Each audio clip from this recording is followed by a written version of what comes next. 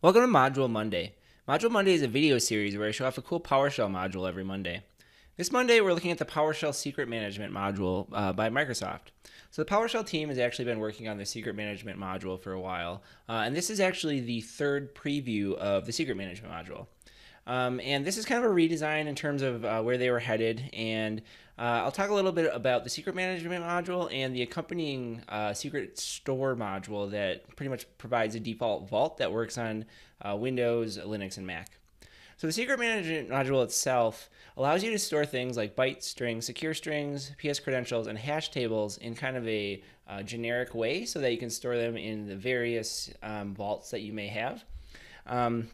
So some of the commandlets that come with this module include vault management commandlets, so registering secret vaults, getting information about secret vaults, and then testing secret vaults, and then as well as the simple like set secret, get secret info, and remove secret for managing your secrets themselves.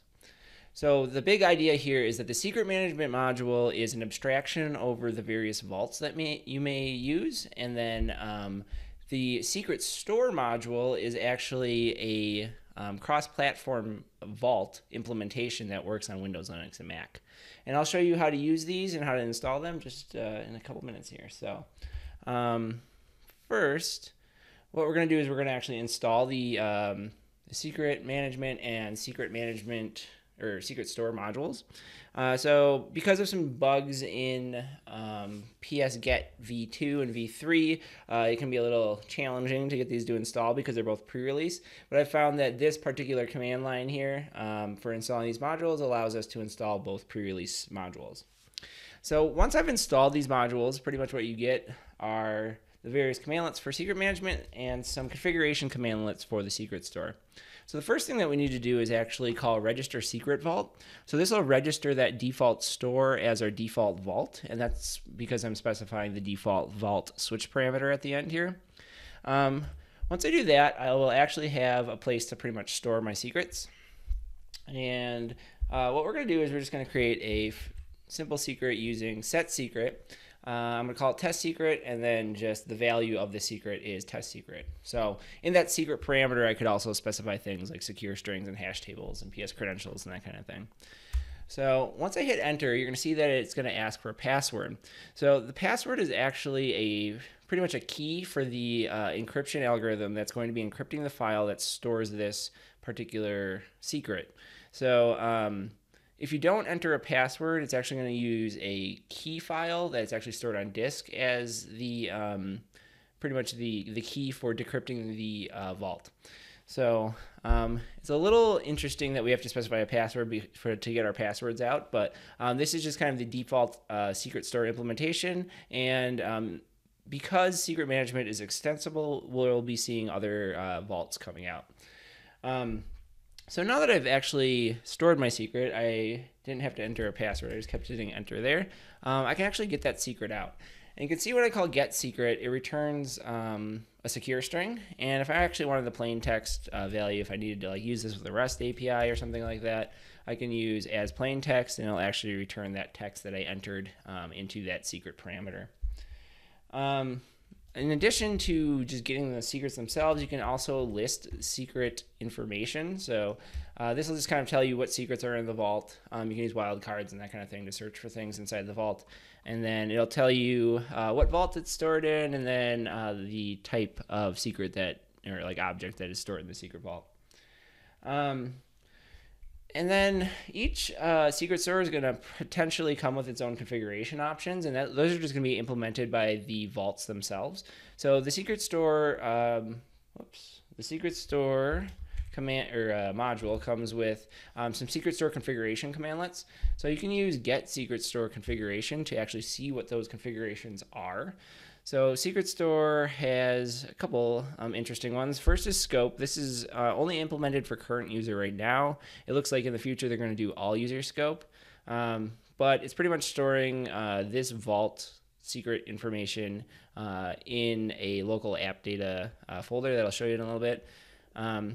Then we have password required and some password information, I guess. So the password required means that we need a password for this vault, and then the password timeout is how many seconds, in this case 15 minutes, before the password that's been entered will expire inside this PowerShell process.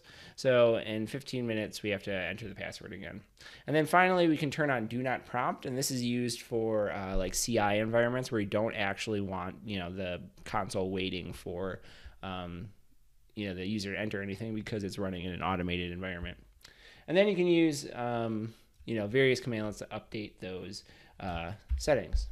But let's actually go ahead and update our secret management password, our secret store password. So it's going to want us to enter the old password, which I haven't entered anything, so I just hit enter. And then I'll enter a new password, and I'm just using password as a password. So, okay, now I've entered my password, and what you'll notice is if I open a new PowerShell process and I actually try to get secret, and I think the name of it was test secret, it's going to ask for a password because the secret store requires a password. If I get that password wrong, you're going to see a valid password was, you know, required to access this particular secret vault. So if I do that again and I enter the password, it would work. But there's also another commandlet that you can use, which is unlock secret store. And I think the idea here would be this is what you would call inside a CI environment. You'd probably pass in an environment variable, something like that, but I'm going to pass in just passwords, and that's my secret store password. And now when I call get secret, you can see that I can get my secrets out. So that's kind of how you unlock the secret store. And then this will be good for 15 minutes, and then I will have to enter a password again. So the default secret store, and actually all the secret management stuff, is stored in your local app data, Microsoft PowerShell secret management. And if I pop into that Explorer window, what you're going to see here are, first of all, the local store, which is that secret store info, I believe. And these are those encrypted files. If I were to look at those, you can see that VS Code actually cannot open those because it is a binary file, and that's that encrypted file that's storing our secrets. In addition to that, there's also a secret vault registry, and this actually is where all the vaults are registered. And you can see here that it's pretty much pointing to a module path and a module name. Vaults can actually take custom parameters. So in the example of, they have an example on their website for an Azure Key Vault, and one of those would be the subscription ID and the resource name for your actual Azure Key Vault resource. So that vault information is stored in the same place. So if you ever wanted to like reset back to 0, you could pretty much delete this secret management folder, and that's what I've been doing when I've been putting together this demo. All right, let's actually look at extending the secret vault. So like I said, the big idea here is that we can extend the secret vault. They've kind of put out this default store that allows us to store something in this file, but they've also put out some examples of some extensions that you can actually create for the secret management module. So pretty much the most simple version of that is they actually have a test local script extension, and what this does is it actually creates a secret management store or vault that stores files, CLI XML files into, I believe it's the temp directory, and then what we can actually do is use the secret management commandlets to store secrets into these XML files. That they're just plain text, they're not encrypted or anything, but it's a good example of how you could like potentially call some other type of vault provider. The other things that they have examples for are the Credman store, which it looks like it is for storing secrets into Credential Manager. And they also have an Azure Key Vault example where it's actually using the AZ commandlets to pretty much get secrets out of Azure Key Vault. So the idea here would be you'd use the standard get secret, set secret, remove secret commandlets to actually interact with Azure Key Vault.